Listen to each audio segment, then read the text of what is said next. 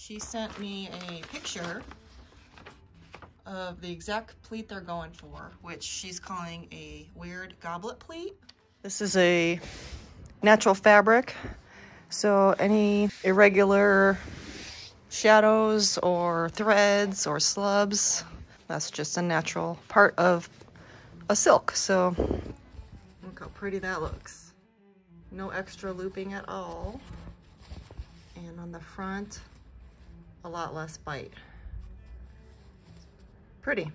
Okay, now it's on to the next step.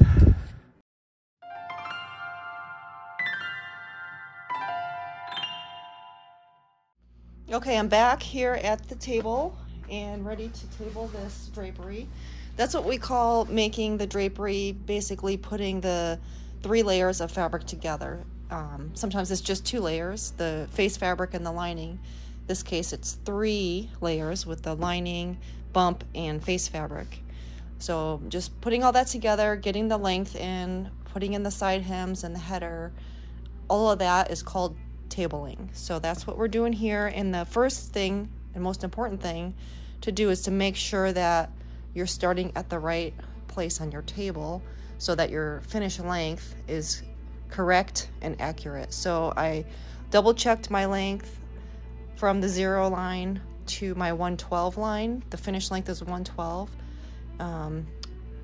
And it was a little bit off because sometimes these tabletops shift around depending on what you were doing previously and how much you move things around and how much you vacuum it and stuff like that. So you always want to double check your length lines before you table a new project. So I did that already, and then I put a pin right here at that mark so that I don't accidentally pin my fabric to a different line, because there's so many lines you could easily be off by an inch or 2 if you are not careful. So now that I know that my line is good and I know which one to look at, I'm gonna start pinning this fabric.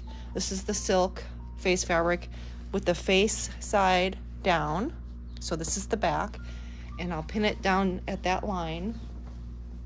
And also I'm gonna start with the edge, the selvage edge, also on a line, so that when I'm ready to turn the side hem 3 inches, it's gonna be easy for me to just follow that line right there. So if I wasn't really paying attention where I put it and I put it in between a line, then I would have to measure that side hem, and I don't wanna take any extra steps that are not necessary. Okay, so then the other thing is when I pin, I'm pinning at an angle so that when I smooth the fabric out, I'm not gonna move the fabric off of the line. So those are the first few steps in getting this ready to start tabling before I add another layer, is pinning it down to the line, and then I'll smooth it all out and get it all free of air pockets and bubbles and lint and all that stuff. So that's the first step. So you can see that I have the whole piece of fabric laying really flat and pinned down at the line, the 112 line, and then this selvage is lined up all the way even on this first line right here, so that when I turn that side hem, it's gonna be nice and straight. And I'm gonna press the hem real quick before I get the next layer down, and then that's the leading edge over there where I have the extra facing for the leading edge side hem. So that's that side. So that means that this is a right panel because this is my return and that's the leading edge, and it's facing down, so you have to think of it a little bit backwards. Next step is the bump. Okay, so here we are with the next layer. This is the bump inner lining, and the bottom edge has been serged. And so now I'm going to line it up about an inch above the bottom of this silk. And that's because we don't want it to peek through the layers, and the lining is going to be about a ½ inch up. So we want the bump to be above the lining, just so we don't have any of it peeking through. Maybe I'll go about a 3/4 of an inch from the edge. So I'll just pin that into place, smooth it out, and then I'll get the lining on top. Looks like it's about 1 inch. I'm gonna keep it right there. And I'm gonna move these pins when I put the lining down, but that'll hold it in place for now. A wooden yardstick is essential, in my opinion, to get all of the bubbles and wrinkles out of a fabric when you're tabling. It's nice and flat because of my wooden yardstick. Okay, now the last layer is the lining. Okay, so now we want the lining to be face up with the wrong side down to sandwich all of the layers together.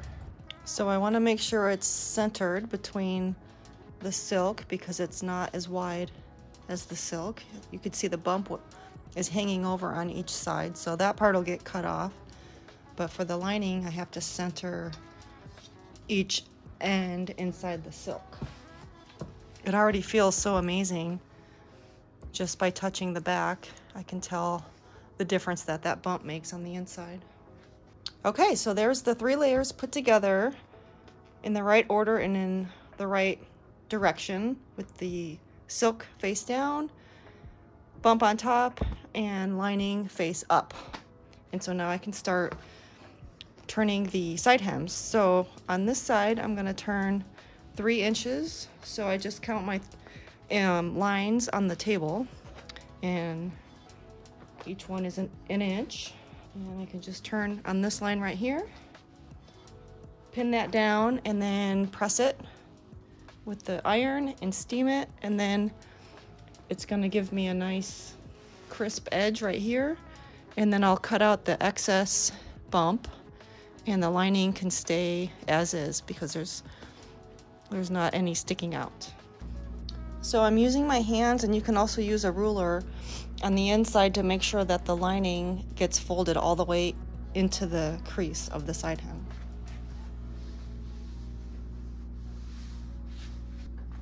That looks good, and you can see how straight it is by following the line on the table. Okay, so then the next step, before I can double turn this side hem, that's what the double turn looks like. I need to remove some of this bump because it's sticking out, but also I don't want to leave, even if it was not sticking out, I don't want to leave all of that in there because it's going to be too bulky. So I'm going to determine if I want to cut it on this fold edge to take it out, all the way out of the side hem, or if I want to cut it down so that it's still in the first fold. And I'm thinking that's what I'm going to like. So I'm going to play with it a little bit and then determine if that's the direction I'm gonna go. I'll probably draw a line so I can get a nice straight 1.5 inch. So it's all the way into that fold. So that's the next step. Okay, I zoomed in a little bit because I made a decision. I'm using just this small ruler as a guide as to how much to cut off of the bump, and I'm going to draw a line with this, and then I already cut it down a little bit. I'll cut some more off to show you. And then that is the perfect amount. Once this is double turned, that'll be right on the edge of the inside fold.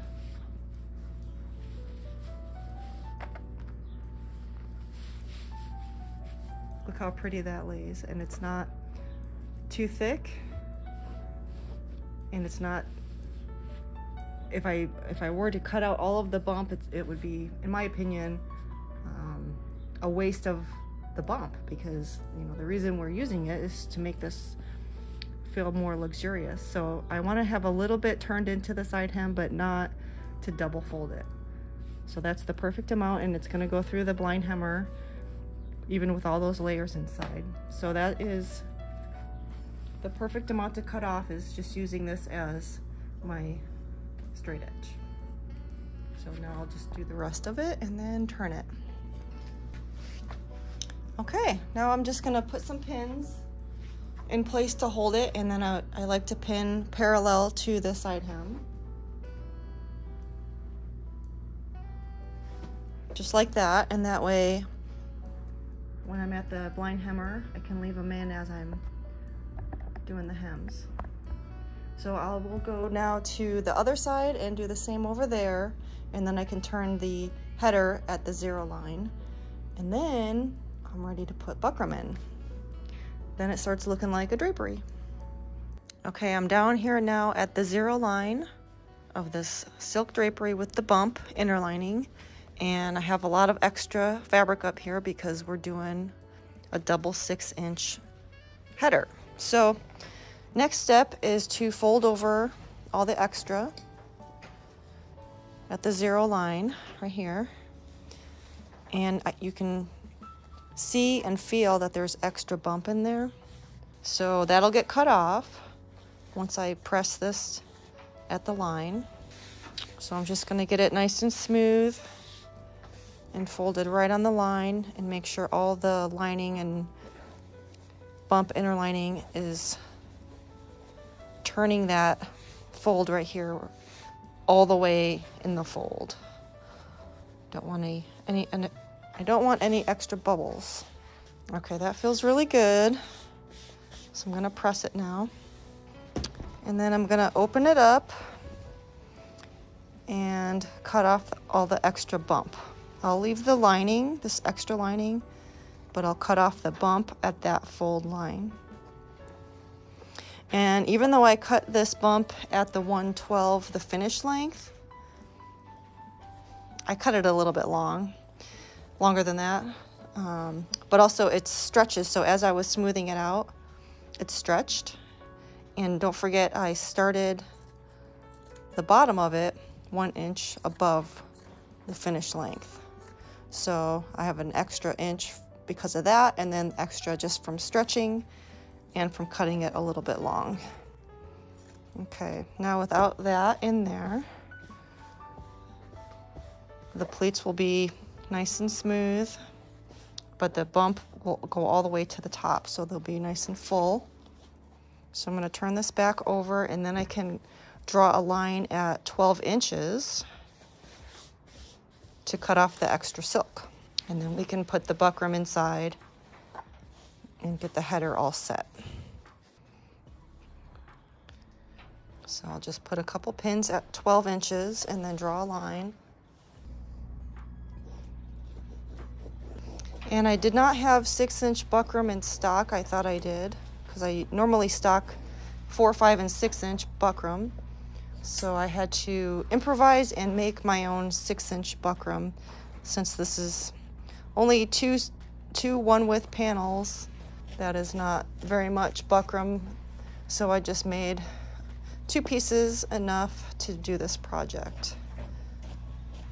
I took some 5-inch buckram and made it into 6-inch. So here we have a straight line now at 12 inches. Open that up, and then I could take my newly created 6-inch buckram. See, I just added a piece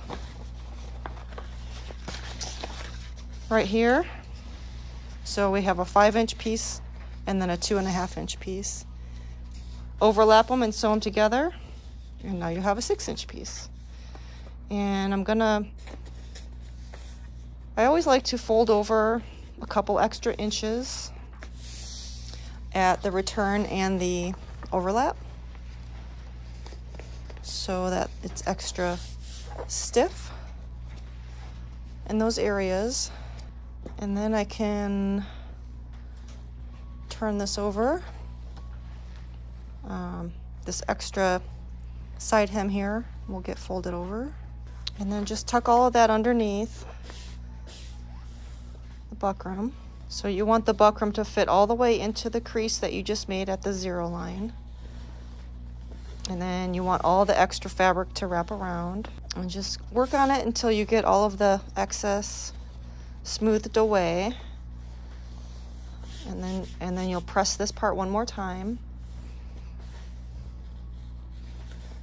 Then we can do the math on where we want the pleats to be. Since this is 1 width, it all fits on the table at once, so we can not only table it, we can put in the header and figure the pleats and get all of that part ready before we remove it and go to the hemmer. I'm just feeling all over to make sure that fabric is all the way to the edge and the buckram is all the way to this edge. That looks good and it feels good, and so now I'm going to press it. And I leave it a tiny bit long on the corners because typically the side hem is going to take up a little bit after the blind hemming. Whether you're hand stitching or blind hemming, it'll take up a tiny bit. So that's maybe 1/8 of an inch longer at the corner. And then your length at the bottom will be the same as the rest by doing that. That's just a little adjustment I have put into my system of tabling after years and years of coming up short on the corners. That takes care of that. So I'm just gonna pin this down temporarily so I can figure the pleats. And then I'm gonna mark the return over here. That's 3.5, plus I'm gonna give it 1/8 of an inch for take up. So if my return is 3.5, I want to mark it at 3 5/8. And then the overlap is 2.5. So same thing, I'm gonna mark it at 2 5/8. And then I'm gonna measure between these two pins, and that'll be the amount of fabric left over for spaces and pleats. So I'll get the tape measure and the work order and we'll do some math. Okay, so I have a tape measure and I can mark the distance from this pin, which indicates the overlap on the leading edge, and then this pin over here, which indicates the return. So that is 44 1/4.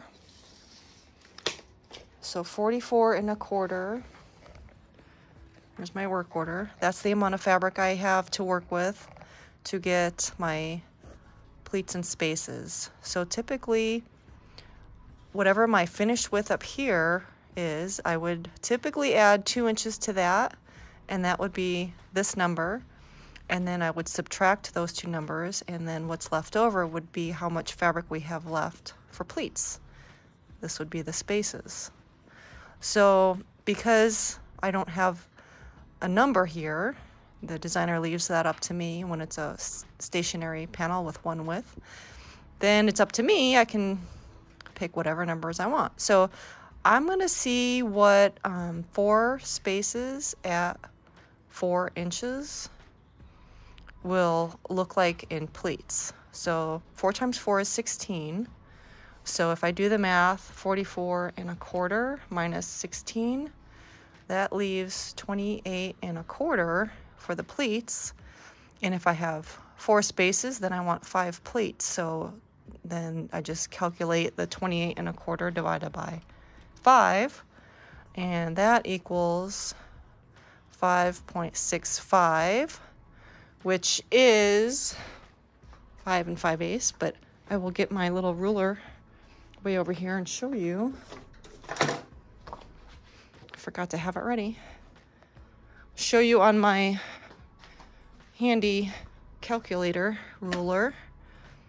So if we look for 5.65, the 0.65 is in between 5/8 and 11/16, but 11/16 is too much.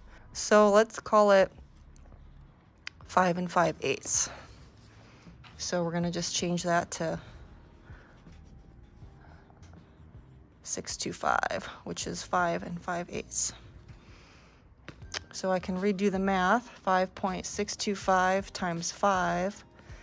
So really I'm gonna plate up to 28 1/8, which that's not enough to change this space up here because it's just a 1/16 of an inch difference, which will work itself out when we mark the pleats. So I like that because I like 5 pleats per one width, and with the desired pleats that we're going for, which is these weird goblet pleats.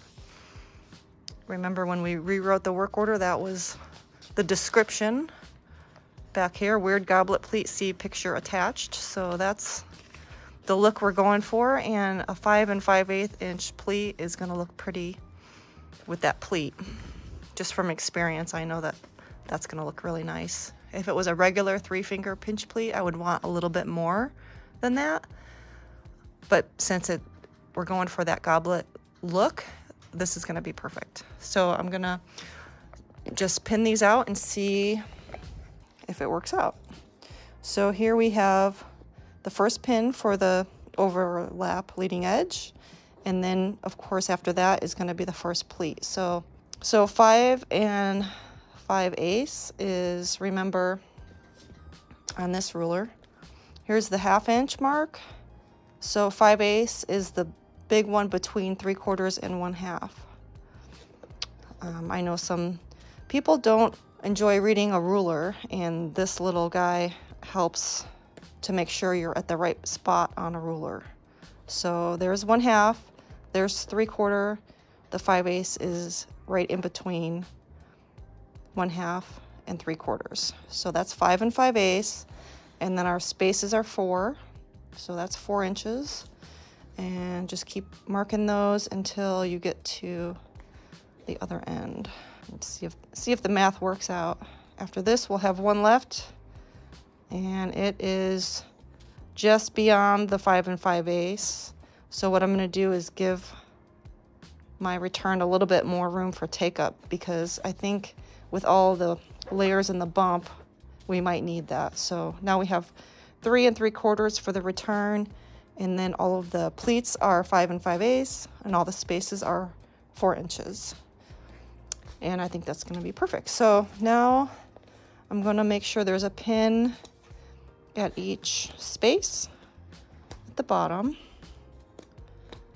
and one at each end, here and here. And then I can turn all these pins and bury the tips so that as I'm working on the side hems and fan folding, these tips won't poke me or damage the fabric. And then I have one more to table. I like to get all the tabling done. Unless this was a really big, 8-width panel, I would take this all the way through all the steps, but since this is 2 1-widths, I'm gonna go ahead and table the other one and get it to the same spot as this one, and then finish both of them at the same time. So I'll just fold this up and hang it on the rack. So there's the front of the panel. I can't wait to see this finished with how the bump is gonna feel and look with the silk. So now I'm gonna just move all this over, and I can collect all the pins all the way down there and then hang it up. Now that I have both panels tabled, I'm back at the hemmer, and I'm going to do the side hems on these 2 panels. And the stitch is gonna need some adjustment for sure, because it's much thicker now that I have the bump and the inner lining tabled into the side hems compared to just the thin layer of silk for the bottom hem. So I'm just gonna start by seeing what the stitch looks like, and immediately I can tell I need a lot less bite, so I'm gonna go towards the direction that says less. That's how this works. You want more bite or less bite. So I'm gonna go with less, and I'm gonna go tighter on the tension, and I'm just gonna keep turning until I'm happy with the stitch, and then I'll go back and redo it. It's getting better, and this is why I leave the pins in as I sew. Okay, so it's already better. I'm gonna take this out and show you before I take out the stitch. It's not even that bad from where I started, but you can see in the beginning here, the stitches are bigger than they need to be, and they're grabbing more fabric underneath than necessary. And I can tell, but because you can see how far the stitch is away from the side hem, it's grabbing a lot of fabric with that curved needle, it's going in here and coming out way underneath. So that just means it's grabbing a lot. And then as I changed it to less and less and less, you can see how much closer the stitch is to the side hem. And I don't think it was going through all those layers, but I don't want it to go through. So, and it's definitely not as pretty up here as it is down here. So I'm gonna take it out and start over, and I might still make a few more adjustments, but it's already a lot better. And this is the top, so I'm pulling up the header a little bit so I can get the stitch started up underneath the buckram. Okay, pull it up here so I can show you how nice it looks. This is like a warm blanket sitting on my lap with all the bump inside. I can feel the radiation.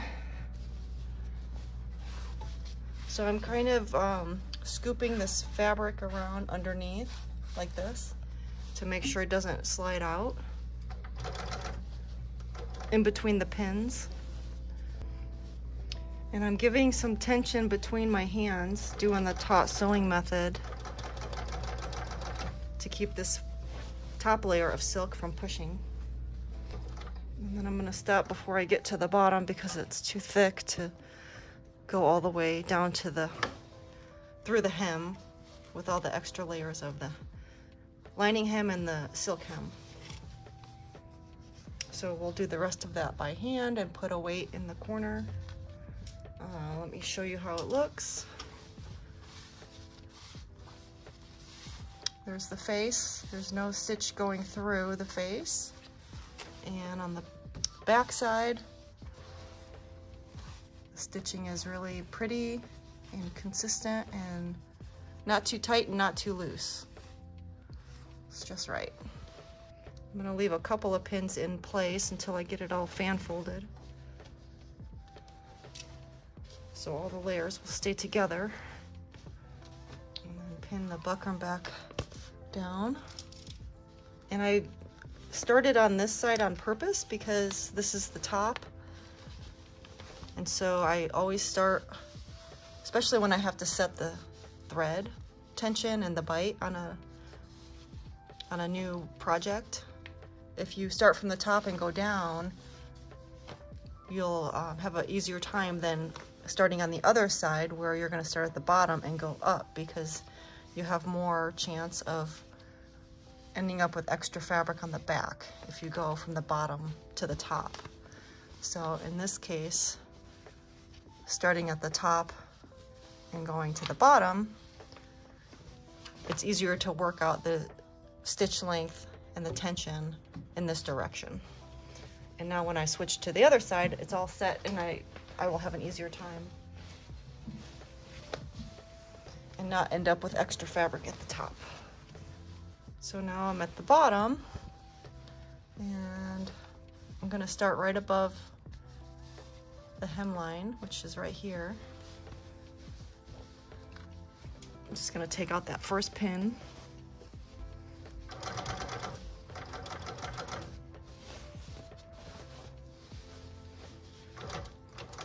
And keep a little tension between the fabric between each hand again.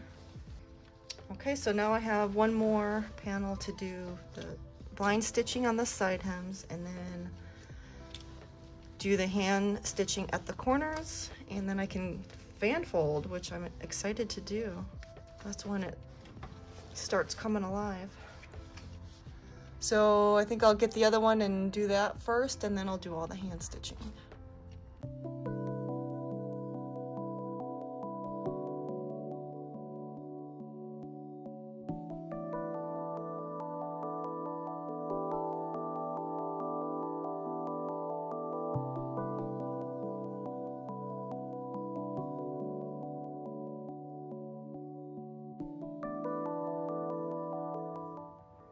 Okay, we're getting close to fan folding these, but first I'm gonna put the weights in the corners and do the hand stitching on all of the corners on the bottom, and then the corners at the top also. Then we will fan fold, and then we can sew the pleats and then pinch them and then tack them and hook them and then bag them. Then they're done. Sounds like a lot more steps, but all of those go pretty fast. Okay, that looks good. And now I'm gonna start the fan folding. Feel for that return over here and then check that the whole length of this fold is measuring out to 6 3/8 and make adjustments. Okay, so I'm gonna just continue stitching these pleats. There's only 5 per panel, so 4 left on this one and 5 on the next one. I just want to get a tack at the bottom of this pleat right here, leaving the middle sticking out so it will keep this shape.